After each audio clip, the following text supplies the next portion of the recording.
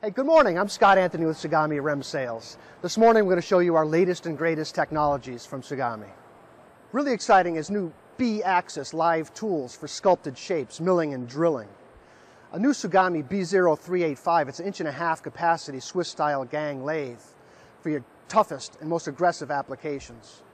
Adaptive control technologies for tool monitoring, for controlling milling and drilling features to maximize effectiveness and reduce lead time and cycle time. Flexibility, convertible machines from Swiss style to chucker, giving you the choice to use non-ground stock and being able to have smaller remnants.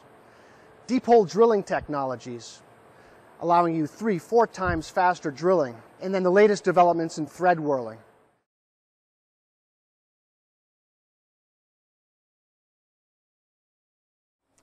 Hi, I'm Ron Gaynor, an engineer with REM Sales, and today we're talking about some of the new advancements in Swiss technology.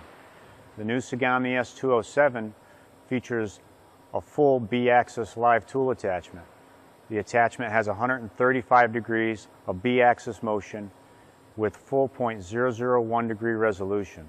Its full 4-axis contouring capability allows you to do drilling and milling at any angle on the main spindle or sub-spindle. The back working arm on the S207 also has modular capability. It allows you to go from face drill attachments to static tooling to cross drill attachments. This gives you a lot of flexibility on how you want to produce your part to get the best cycle time. Tsugami developed the S207 with a full B-axis due to the market need, with more parts being very complex. There's a lot of parts that have angular milling and drilling, and these require a lot of setup time with attachments that have to be removed and mechanically set up. The full B-axis is programmable, so you can program any angle. You could do cross drilling as well as face drilling without any setup.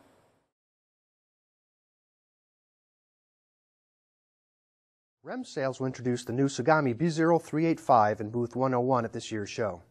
The Tsugami B0385 was created to answer the needs of manufacturers for a large capacity gang-style Swiss turn. It is ideal for many types of simple and complex parts that may have previously been machined on a turret-type Swiss lathe or large fixed headstock lathe. The B0385 standard configuration includes a powerful 15 horsepower, 6,000 RPM main spindle, and 5,000 RPM live cross tools for the main spindle, and 5 live tool positions for the sub-spindle.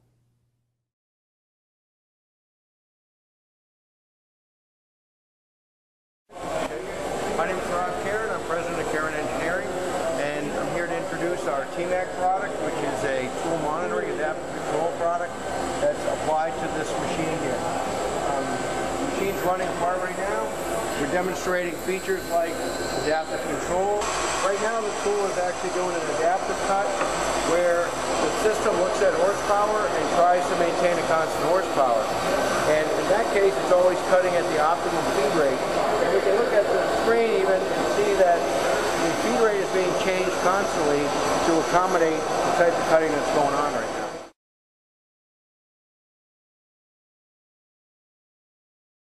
Our customers today are demanding greater flexibility in their machines.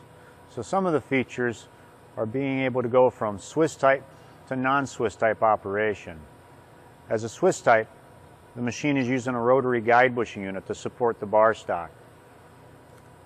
In about 15 minutes, an operator can change to non-Swiss type, now using a collet to support the bar stock, eliminating the need for ground bar stock and shorter workpiece lengths. To change over from Swiss type to non-Swiss type, you're going to remove the rotary guide bushing from the machine. The rotary guide bushing is held in place by 6 socket head cap screws, and it generally has some other components plugged in. After removing that, you will install the chucker kit, which will allow you to bring the headstock up into the machining zone to machine shorter workpieces and get a much shorter remnant. When workpieces are shorter than 3 or 4 to 1 ratio, it's much easier to machine them without a guide bushing. You don't have to use ground bar stock. You're going to have shorter remnants, and you're going to have tighter concentricities and roundnesses on your part.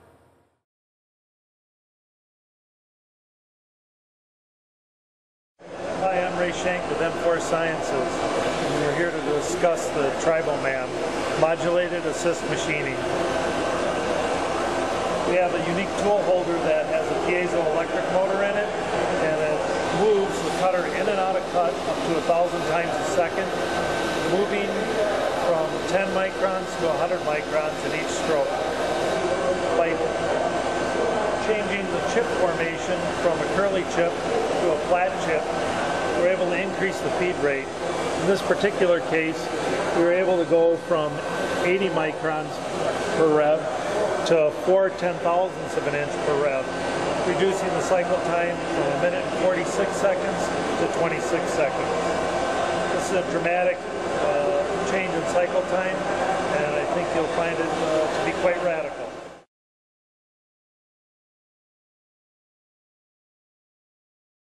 Over the past decade, medical screw manufacturers have adopted thread whirling on the CNC Swiss Automatic as the standard for producing difficult thread forms in high-strength exotic alloys. The demand for more efficient processing has led manufacturers of whirling cutters to develop inserts and grades that can run faster and holders with more teeth. Running whirling cutters at higher speeds with more teeth significantly improves the rate of metal removal, which, in turn, decreases the cycle time it takes to produce a bone screw. In order to take advantage of the improved metal removal rates, machine tool builders must provide high-power, large, robust whirling attachments. Designers of medical screws understand the advantages of multiple start threads, which has led to the recent surge in interest in the ability to whirl double start threads. In order to whirl a double start thread, the whirling insert needs to be thicker than usual to cover the length of 2 full thread forms. The whirling head has to be designed not only to accommodate these thicker inserts, but it must also have a greater range of adjustment in order to cover helix angles that can approach 30 degrees. Machines with programmable B axes are only limited by the clearance that can be put into the whirling cutter and aren't constrained by an add-on attachment. Finally, many medical screw manufacturers are using designs which require multiple thread forms within a single screw. It's not unusual to have to whirl 2 or even 3 thread forms on the same workpiece. The best way to manufacture screws of this type is by using a turret-style Swiss or one with a programmable B-axis and automatic tool changer. The turret-style Swiss can have several whirling heads mounted on the turret and merely has to index from one head to the next to switch from one thread form to the next. A CNC Swiss with programmable B-axes and an automatic tool changer switches from one thread form to the next by switching tools through the automatic tool changer. It has the added benefit of being able to store all of the tools for every job within the tool carousel, thereby eliminating costly downtime for changeover.